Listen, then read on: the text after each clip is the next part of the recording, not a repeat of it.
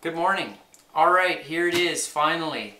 I got an unboxing for the Daystate 25 cal Tactical. I'm going to go through this. There's some details, especially if you're a Canadian. Check this out. Looks like it was a bit of a bumpy ride. Got this buckle broken off on this plano. I ended up buying this in the United States and having it shipped up to me. And I've taken off all my identifiers like my last unboxing just so I don't have any kind of haters and stuff. This has been flipped over. I don't want anybody knowing it. Not that my viewers are bad. It's like you get the weirdos. So check this out. It has been opened by the Canadian Border Services. They've inspected it and let's do this. I'm excited. So I'm just going to open this up. Kind of weird buckles on here. So there we go. There's buckle number one. This one that's broken. We'll get this guy here.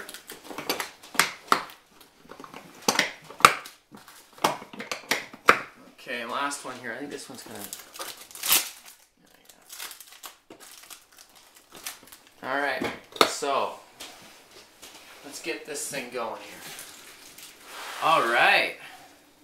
This is the Daystate. Now, I'll show you something right now. I'm kind of touching the new toy here for the first time. This one's used that I bought. You'll notice there's no shroud on here. I don't think we're allowed to have shrouds in Canada, so the shroud's been removed. I've gotten rid of it. Now, I want to comment on the shroud. If you look at my videos, you will see that I do have something on mine. It's not a shroud. It's actually something I've been working on with a machinist. So if you look at my other, my Airwolf ones, you'll see something butted up against here with some Allen screws. I try not to show it, not because I'm being a bad guy, but because I actually have a cool idea. I have something that goes along here that a machinist and I are working on, and it fits over top. It's an air stripper, so it gives you better pellet stability, and it also allows you to tune the barrel. Because you've seen barrel tuners where there's like a big piece of aluminum, and you cancel out the harmonics on this barrel. So that's what I'm up to. I had a gentleman from Quebec ask me, so I told him, I was like, you know what, good eye. It's not a shroud. It's a barrel stripper and a tuner that I have on here, but I don't show it in my videos because I don't want somebody ripping off my idea yet. I might sell them, so I'm trying not to show it. So just so all my Canadian viewers know, I'm not being the bad guy by having a shroud. I have a barrel, an air stripper, and a integrated. It's like a 2-in-1 barrel stripper, not barrel stripper, barrel tuner and air stripper. Okay, so let's get going with this. Let's check this thing out. So I got this guy here. This is 25 cal, right? So I'll show this. We're clear here. Okay, so I'm gonna just check this out with my camera operator. That's 1/4 inch, and you know that's gonna disrupt some serious amounts of tissue. Okay, I'm gonna just cock it. Ooh, it's a lot of force behind that. What I have had here, and I'm just gonna decock it, you can go like this, hold your hammer, touch the trigger, and there, let it down, okay? Safely back without discharging it. Now, I'll flip it over. Now, when I bought it secondhand, someone's mounted this here, on here, which will be for a bipod, and I'll show you the bipod. Same fill cap scenario here. It's obviously used, but it was a good deal. And I'll flip this over here. Here we go.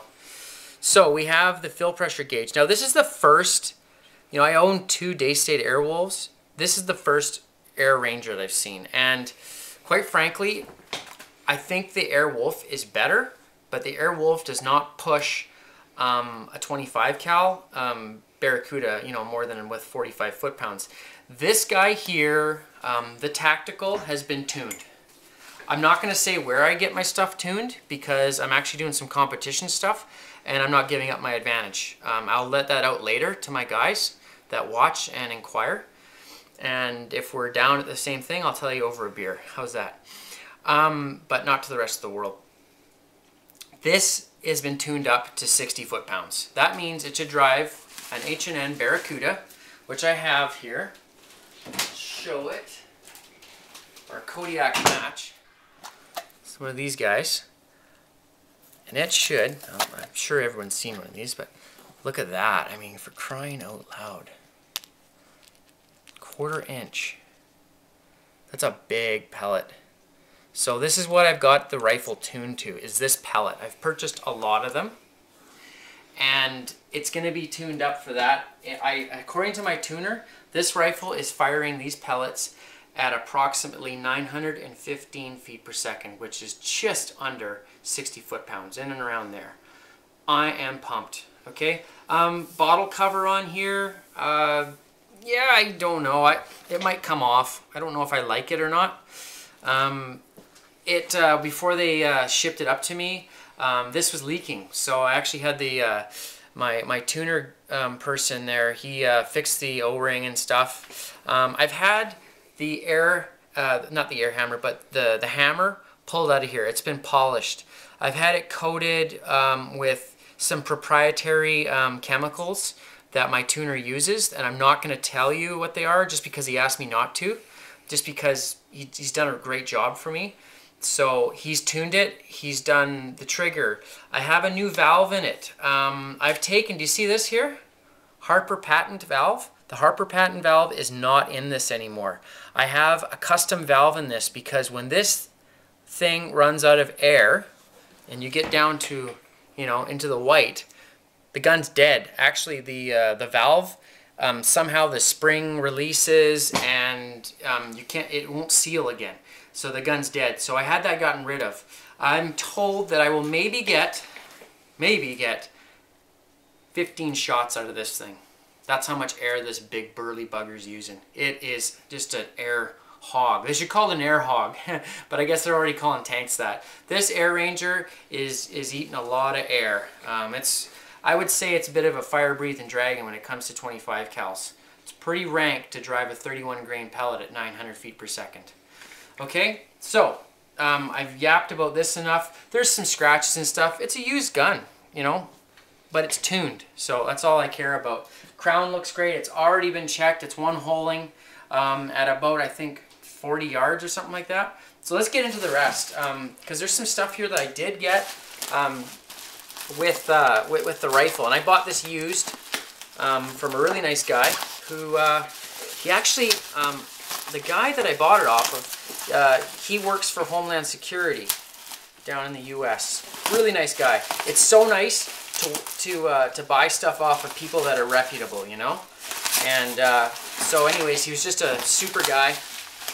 And I'm not trying to make a political statement. I'm just saying the guy was basically, you know, law enforcement, and law enforcement officials are usually pretty decent guys to deal with. They follow the rules. So, here we go. This is a Hawk. The Hawk, I think, what is this thing? What is this thing? I've never used one. Oh, here we go. Here, check this out. Hawk Sidewinder, 8.5 by 25 by 42, half mil dot, made in China. I don't like that. I'm gonna review this scope, and like we got some caps. You know, there's caps on it. I don't like that. I like American made. I like, look at this, some British sports match rings on here. Those are Brit. I don't have anything against Chinese people. I have something against quality. I'm a quality, not a quantity guy. And I love these rings. I use these exclusively on my stuff. I'm really dubious, you know, of this thing. I don't know, man. I like Leopold, Night Force, Schmidt and Bender, stuff like that. Okay, so we might burn this on video. I don't know. I'm really dubious of it. I've heard great things, but I also like to invest some money into optics, and I don't know. The jury's still out there. I'm not gonna. I'm not sponsored. So if this thing is a piece of junk, I'm gonna tell you what I think. Okay?